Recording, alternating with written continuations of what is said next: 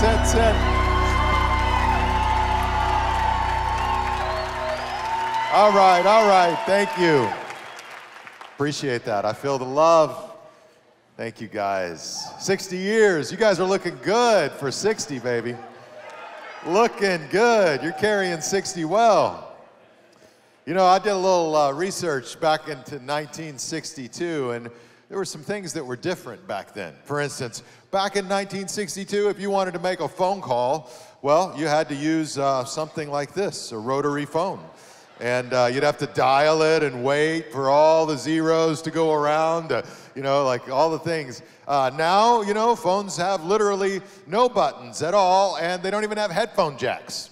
So there's that. Back then, let's go to the next slide. Back then, if you wanted to get gasoline, it was 25 cents a gallon. Come on, somebody, can you imagine? 25 cents a gallon. Now, well, now you can't get anything for 25 cents. I mean, you can't even get change at stores anymore. Even little bubblegum machines, they're not 25 cents anymore. That's all over. Back then, if you wanted to watch TV, you had ABC, NBC, and CBS. That was it. And they aired from 6 in the morning until midnight. If you woke up in the middle of the night and turned your TV on, it was just static till the next morning. Now, well, we have all the channels for every show that's ever been aired in all of history. It still feels like there's nothing to watch half the time, doesn't it? You know what I'm saying? All right. Back then, 1962, the #1 television show was the Beverly Hillbillies. The country folks that went to Beverly Hills. Now you could argue what the #1 show is, but the most streamed show last year was Criminal Minds.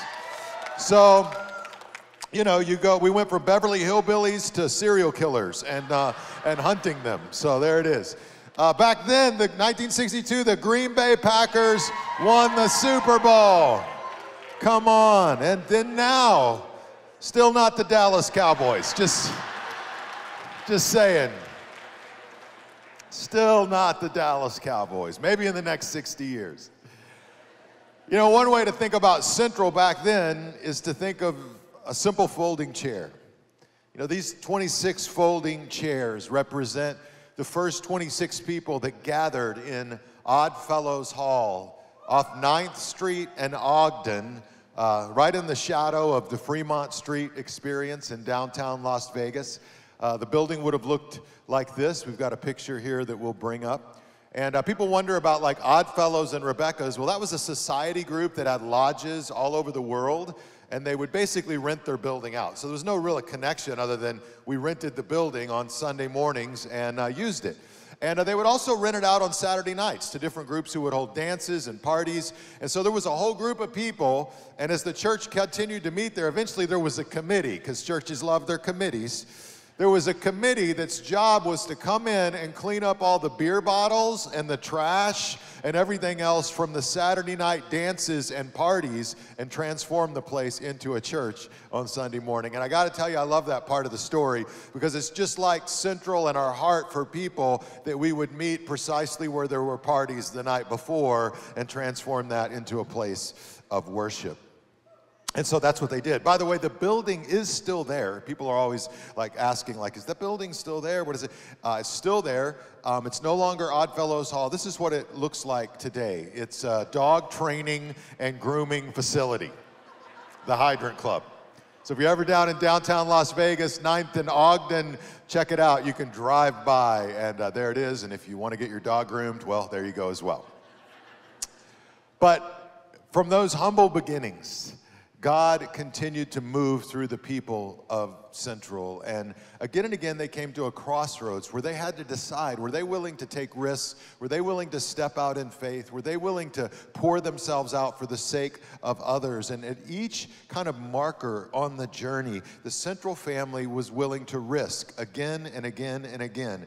And I could go through a list of all the different relocations, all the different miracles related to building campaigns, all the different people that sacrificed for the church to get to where it is today. Because you may not realize this, but Central is 100% locally owned and operated. So there's no one else except the people around you that fund the church, that plan for the church, that lead the church. It's always been a church dedicated to the glory of God, to the grace of Jesus Christ, and it's by people and for people. So, you know, it's pretty amazing to look around at Central at the different locations and to think, everyday people built this. Everyday people funded this. Everyday people made this happen. A couple things haven't changed since 1962. One is our commitment to the good news of Jesus Christ, that Jesus Christ came to save sinners, and aren't we all? That we all need his grace, and his grace is available. Second thing is a heart for people who aren't, we love the people that are here and are part of our church family, but we've always tried to remember the people that aren't here as well, that need God in their life, that need his grace in their life. The people that were just like us 2 years ago, or 5 years ago, or 10 years ago, or 30 years ago, right? Before we experienced the grace and the goodness of God in their lives. And that's always been our heart. So I want to look with you at celebrating history today. And I want to talk about how we celebrate history to really be inspired to make our own history. We celebrate history, but part of that is the inspiration to make our own history. And every day we are making history in our lives. So let's go back to the book of Acts. Jesus, in Acts chapter 1, when he ascends into heaven, in his kind of final encounter in the book of Acts with his disciples, this is what he says. I'm going to read this scripture. When we get to the highlighted red word, just say it out loud, real loud here with me. But Jesus breaks it down this way. He says to his disciples, "You will receive power when the Holy Spirit comes upon you, and you will be my" what? Witnesses, telling people about me everywhere, in Jerusalem, throughout Judea, in Samaria, and to the ends of the earth. That word witness is a big word. Turn to the person next to you and say, I'm a witness. You're a witness. Now, a witness is just somebody that sees and hears something and reports it, right? You're a witness. Jesus is saying, my followers, his disciples, but also us, our call is to be witnesses, to report back what God has done in our lives, what we've seen God do in the lives of our friends and family, what we see God do in our own faith community. We simply witness to what God has done. By the way, in the early centuries of the Christian church, the first few hundred years, there was so much religious persecution under the reign of Rome that people would witness and testify with their lives. There was a big push in different pockets for people to renounce their faith in Jesus, and many of those early believers refused to do so, and many of them were killed because they refused to renounce their faith in Jesus. And so the word witness historically actually became synonymous, the Greek word, with the English word martyr. It's the same word. So to witness in some seasons, and even now in some pockets around the world, is to be willing to testify even to the end to what God has done in your life. Jesus says we aren't alone in witnessing because the power of the Holy Spirit will guide us. And that word power, we get our word in English dynamite from that word. The dynamite power of the Holy Spirit can empower us. And then the thrust is, he says, in Jerusalem, Judea, Samaria, to the ends of the earth. That's like going out in like circles, you could think of it. Jerusalem is like where they were located, then Judea is the surrounding area, Samaria, they continue to go out all the way to the ends of the earth. It's like saying, you're going to be my witnesses, like first to your family, and then maybe to your friends, and then to your acquaintances, and then to the people that you haven't even met. Jesus gave his disciples, and I believe us, an outward focus in his last commission before he ascended into heaven. He said, go be my witnesses to all peoples. And so that's our call today. But you know, the pull of the church, the pull on really any of us, is to get comfortable. It would have been really easy for the Central family, when the church got to 200 or 300 people and was self-sustaining and all of that, to just look inward and just be comfortable and be satisfied with where they were. It's really easy to do that. Even the church in Jerusalem basically does that. Jesus gives them this challenge, and then you know what happens? The church basically stays in Jerusalem. And when you read through the book of Acts, they don't really leave the city of Jerusalem until a wave of religious persecution comes upon the church and they're forced to leave. They're scattered, right, as they run for their lives, and God actually uses their scattering for them to take the message of Jesus to Judea and Samaria and all the way to the ends of the earth. It's easy to look in and get comfortable. So how do we keep making history for the next 60 years? Two simple thoughts today. One is this: we got to celebrate history, which is what we're doing. We got to celebrate history. And I want you to think about this. In the first 60 years of Central's history, we have a record of 153,380 people that have named Jesus the leader and forgiver of their lives in this church. I mean, that's amazing. That's amazing. 49,442 people have been baptized over the first 60 years. You got to just turn to the person next to you and say, only God. Only God does that, man, because this church is not that good. And we're not. Nor are we special any more than any other church is special. We're not unique. We're not anything other than a local church filled with sinful, broken people who need the goodness and grace of God. And there are a lot of great churches in our cities, in our communities. There are a lot of great churches, and we love them, and we support their work. But it's our 60th. So it's also okay to celebrate what God has done in our unique church. And one of the things that he's done is touch so many people's lives to come home to him and to start that spiritual journey with him. I think of some people like Jeff Sage. Jeff Sage, over 20 years ago, before I came to Central, was CFO of a very large gaming company, managing the finances, all of that. He walked into Central and God got a hold of his heart and God transformed his life and God worked in a powerful way and he began to lean in, and for the last 20 plus years, he's served on the Central staff team and managed all of our finances, which is why our auditors who audit a lot of nonprofits and different organizations have said that Central is, in their estimation, in the top 1% of all nonprofits in the country and how well our finances are run. But that's somebody that's a product of the church, and I'm grateful for him. I'm grateful for people like Michelle. I talked to Michelle just this last week. She's a volunteer in the church, but 18 years ago, Michelle was here serving before one of our services. And back then we had showers that were available. We currently don't have those available at our Henderson location anymore, but we had showers, and so the homeless, they would come in before services and they could take a shower, get cleaned up. We would feed them and do some things for them. And so Michelle was standing there and a guy walked in and he was really at the end of his rope. He just wanted to take his own life. And basically she looked at this guy and she said, "You look like you need a hug." And he said at that moment, all he wanted to do was put a gun in his mouth. And he said, "You don't want to hug me." It's like, "I haven't had a bath in 3 months." And she just walked up and gave him a hug. And this guy, he said that was the moment when God cracked a door open in his heart. He was angry at God. He was angry at others. And he just said that was the moment. And over time, he began to come and attend the church and sit in the back. And come to find out, he had been a nurse. He was a professional bass pro fisherman, had been featured on ESPN, had a whole life and career, but through a series of losses, began to lean into addiction that got heavier and heavier, and pretty soon he just surrendered to it and walked away from everything and was sleeping in a field for months. But God grabbed a hold of his heart and turned his life around, and now, all these years later, he's led a powerful ministry for years to the homeless, and God has used him in an amazing way. But listen, in my estimation, and I think he would agree with this, it all goes back to a simple volunteer named Michelle, still serving right over here in this hallway every week.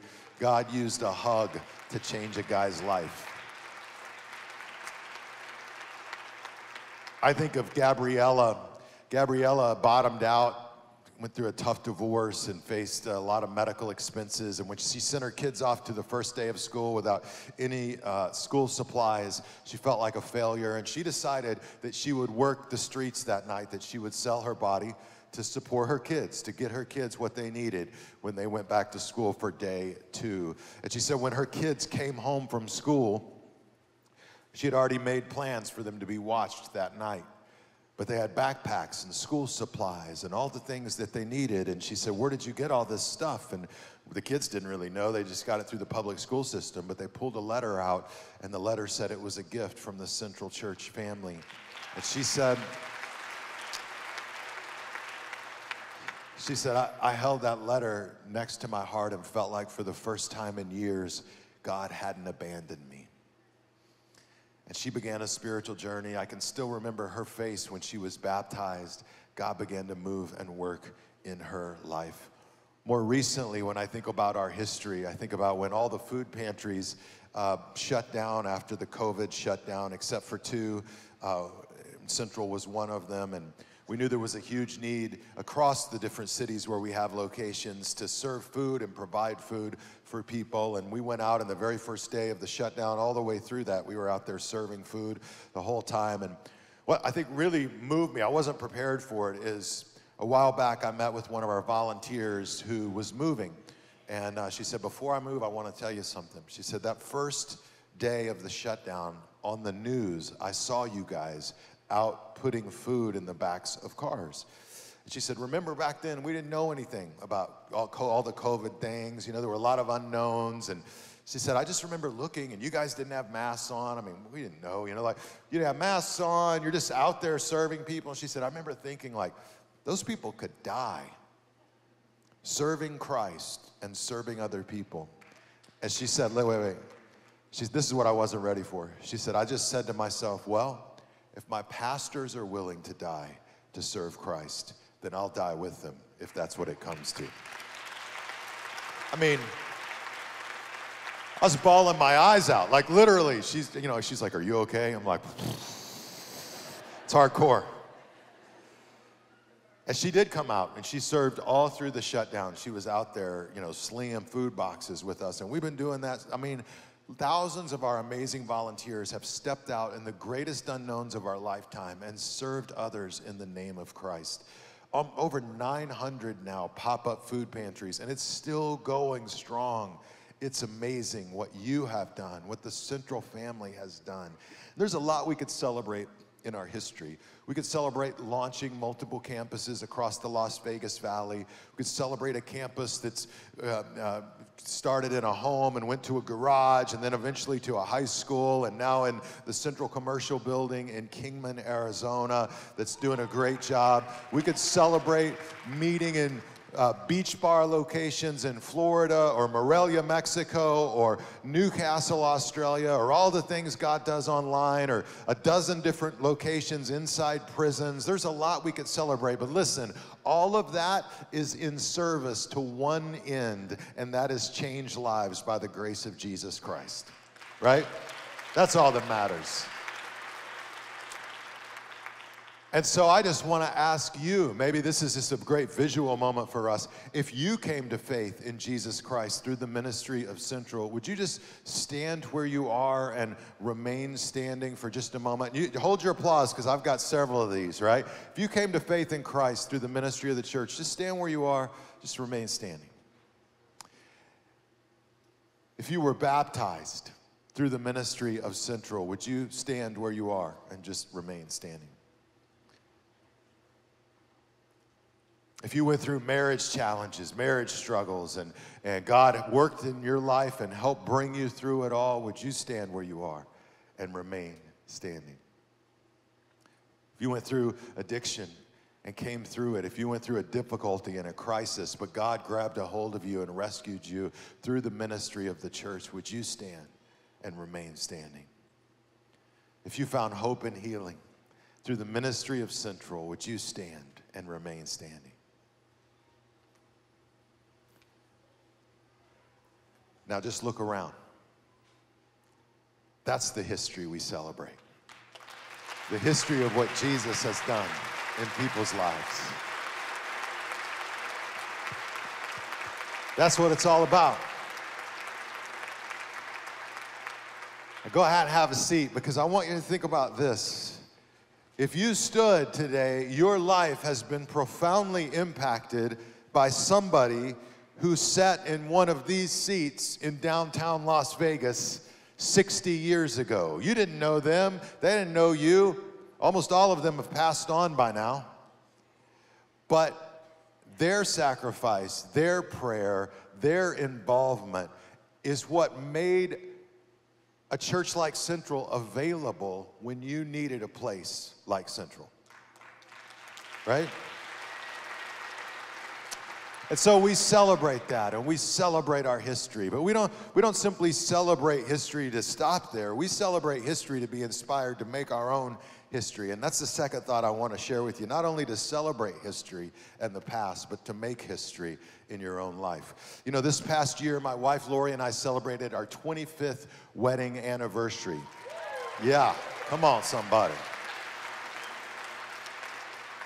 She needs an award or something, man, 25 years. But so that our anniversary is December 28th. So the first mistake I made was it's right after, as a pastor, it's right after like a million Christmas services, you know? So every time we get to our anniversary, I'm exhausted and still trying to recover, right? But this year, it's the 25th, it's gotta be significant. Challenge is like Omicron was running loose and we were tired and all the COVID restrictions, and you know, we're just trying to figure out what to do. We thought about taking a trip, and then we're like, too much of a hassle. You know, we decided, well, we're just gonna do a staycation. We booked a hotel room on the Strip. We're just gonna hang out, celebrate one night, it'll be great. And then we got kind of close to that, and we're tired, and you know, it felt like there were more and more restrictions layered on in that window, and we're like, you know what, it's just not worth it. We're not even gonna do that. We'll just go out to dinner, right? So we got all dressed up. We're gonna go to dinner. We went to a new restaurant we'd never tried before, and I'm just telling you, about halfway through, we're both just sort of moving our food around the plate. We just kind of look at each other, and you don't want to be negative, you know, it's your 25th, and you don't want to, it's like, this isn't good. I'm thankful, but it tastes like cardboard. You know. So we decide, well, let's just go home and we'll watch a movie. I mean, how lame can you get on your 25th wedding anniversary? What'd you do? Oh, we ate half our food and went home, watched a movie. So we went home. There was a brand new 007 James Bond movie. It had just dropped. You can't go wrong with 007, right? It's 007. There have been like 500,000 of them, and you know, they got to be good. It's 007. So we sit down, we put 007 on. I don't know if it was me, if it was the food, if it was the night. That's the worst James Bond movie I ever seen in my life. I mean, halfway through, I look over and my wife is nodding off. And I said, do you want to finish? And the determination in her voice was so real. She's like, it's our 25th anniversary. We will finish. We will finish. So we watched James Bond. And we're going to make it right on the 26th or before. I'm telling you, we're not done. But that was a great time, because even though everything went wrong, we still laughed and had great conversation and celebrated over the years. And you know, the truth is, we made history on our 25th wedding anniversary. It's just not a headline kind of history. It's an everyday kind of history. You know what I mean? I mean, sometimes making history doesn't feel historic. Sometimes making history doesn't feel historic. It can feel awkward or boring or even normal. You know, feels like you're just doing what you always do, one more time. Often you're in the middle of some important things in your lives, your relationship with Jesus, or in our work as a church, and it can just feel like another day. This weekend is a historic moment, and you're here, and some of you, you're just here. You're like, it's just another day. It's just church. You're thinking about what you're going to eat when you leave. But God can move in our lives even when we don't always feel moved. God can do His work even through the normal and the mundane things. And so much of life, let's be honest, is the normal and the mundane things. I've talked to some of the original people that were in Oddfellows Hall, some of the original 26 before they passed on. And they would all say, like, we didn't have any grand plans, man. We just went and meet some friends. Have church. We weren't thinking anything like this. We were just thinking, we're going to show up, have church, study the Bible, then we're going to go eat lunch. But God was working in their lives. I love what when Jesus ascends into heaven in Acts 1, I love what the angel says. Look at this, Acts chapter 1, beginning in verse 11. Two angels speak after Jesus ascends into heaven. He says, men of Galilee, they said, why are you what? Standing here. You see that? Why are you standing here staring into heaven? I always thought that was funny. I'm like, well, maybe because Jesus just evaporated up into the sky. You know, it's like, I need a minute. Right? I'd be like, I don't know what just happened, man. Would I just hallucinate that? Mushrooms? I don't know what's going on. You know, like, what's happening right now? There's just a moment, right? I need a minute. But the angel's like, why are you staring into heaven? Jesus has been taken from you into heaven, but someday he will return from heaven in the same way you saw him go. You know what the angel's saying? He's saying, hey, it's time to get busy. Jesus told you to be his witnesses here, there, all the way to the ends of the earth. Why are you standing here? Why are you staring up into heaven? There's work to do. There's work to do. And I think that's a challenge for us, not simply to celebrate history, but to make history. There is work to do. How do we make history as a church family going forward? I want to suggest to you that there are 4 simple practices that if we were all be willing to engage in them, it may not feel historic, it may not feel significant, it may feel a lot like our 25th anniversary, but if we will all do these practices together over the course of weeks and months and years, God can move in a powerful way through us because we're all pulling on the same rope. And it can make a difference. And here's the 4 practices. One is simply attend the weekend, which you're doing. Good job. But the weekend is important. We need you here. We need you to be here. The people around you need your presence. If you're watching online, I'm thrilled you're watching online, but if you're next or near to a physical location, I want to challenge you to make it a commitment to get to that physical location because other people need you, and whether you realize it or not, you need other people. You need to be able to look around when we pray for people and see tears in their eyes or have your own tears in those moments. You need to see people get baptized and be moved again when you think about your own baptism. You need to look around and talk to somebody last night. He's like, man, I pulled up and saw one of my coworkers. All these years, I had no idea he went to church. I'm like, hey, dude, what are you doing? But you don't get that online, right? You need to have those moments where you're a part and you serve and you see what God's doing in somebody else's life. So I want to challenge everybody. Attend the weekend, make it a priority. 4 practices to make history. The second is invite a friend. Across our locations today, we've got a wall out in the lobby where you can write the name of a friend or family member that you're praying for that may be far from God. Somebody that you're praying God will work in their life powerfully and bring them home to himself. And I want to encourage you to embrace that and always be thinking about going out to the ends of the earth. Who can I witness to, testify to? That doesn't mean I have to beat them over the head with a Bible. It just means I live my life in such a way that they can see in me that I am reporting through my life what God has done in my life or in my friends' lives, in my faith community, right? I'm a witness. And bring them along with you. The third challenge is that we all keep taking next steps.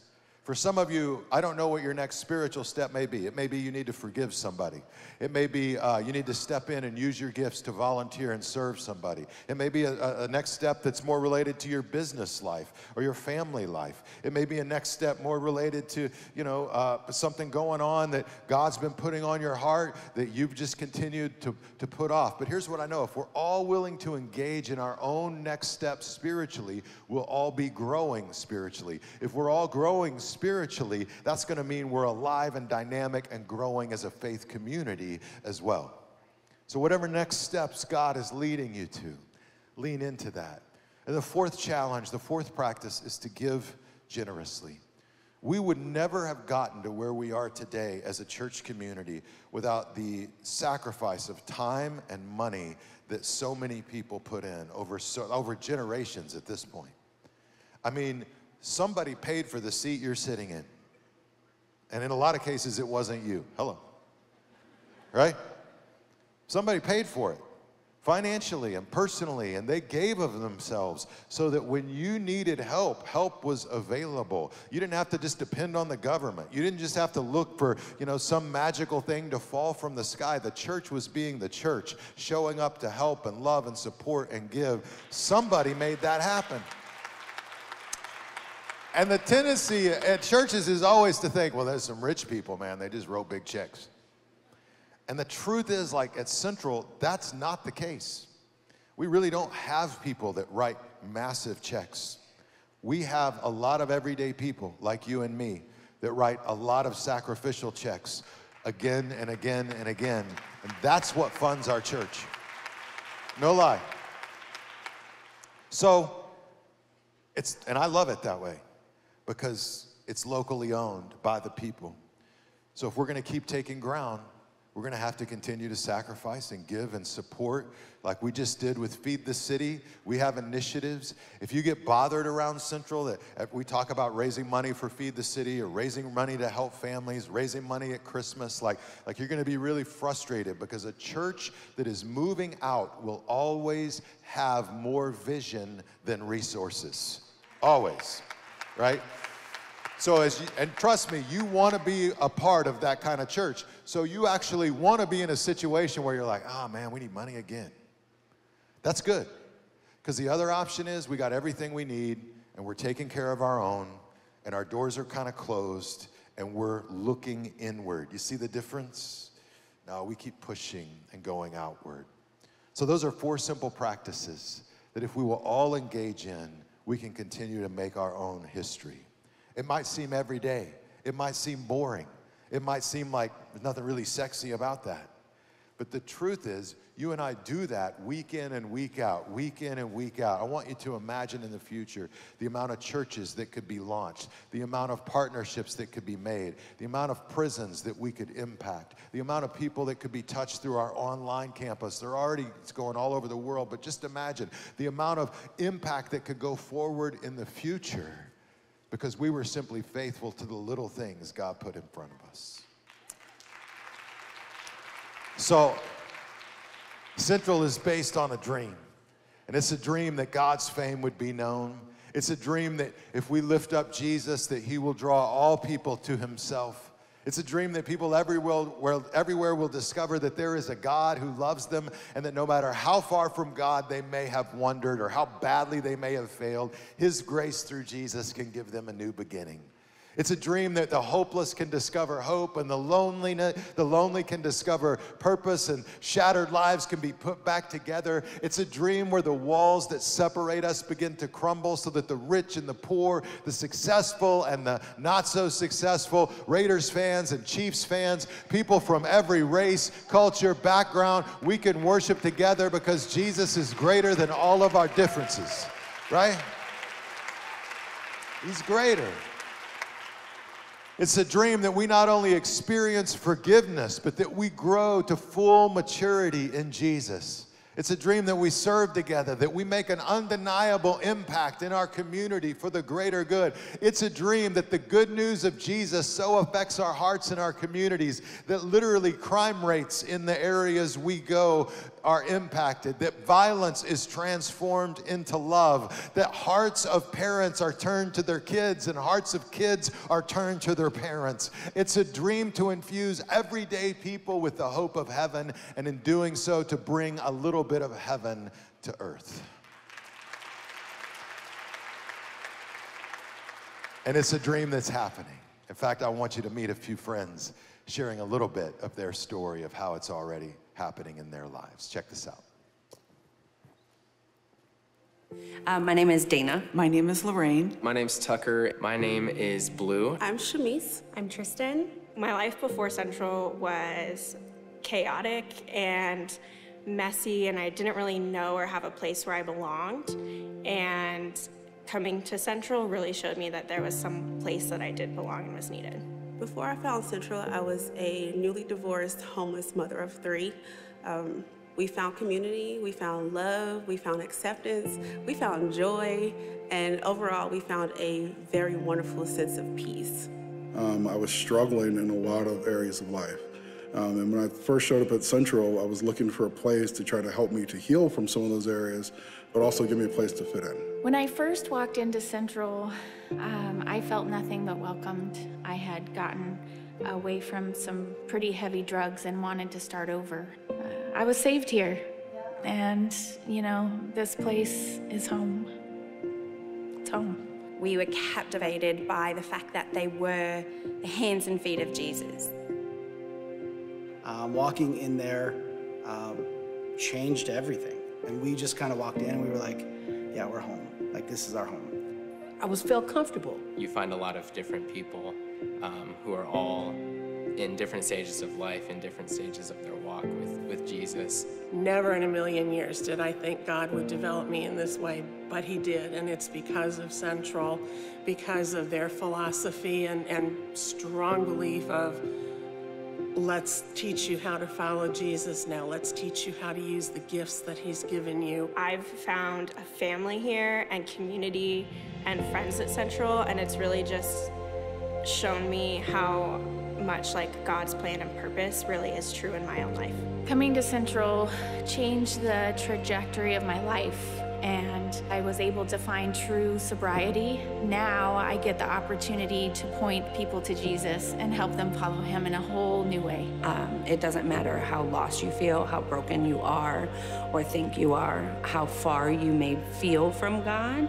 You have a home and a place and a seat waiting for you. Since I've been coming to Central, I've felt like I've found kind of what God has called me to do. Every week I meet new people. I see new smiling faces that I haven't seen before, but I'm just excited to see what God's going to do to continue to grow Central. All I can see is us expanding and doing it and being available more. Just cool to see what he's going to continue to do through the lives of the people at Central. There's so many wonderful things that you experience when you walk into the doors of Central, when you become part of community at Central.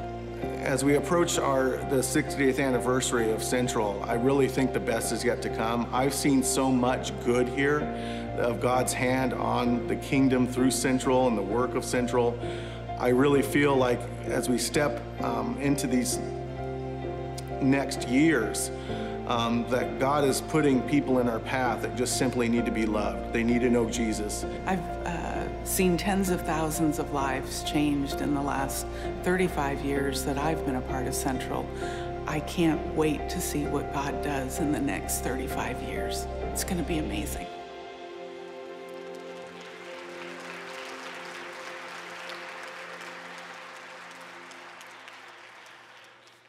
So I want to leave you with this thought. You are the 26 now.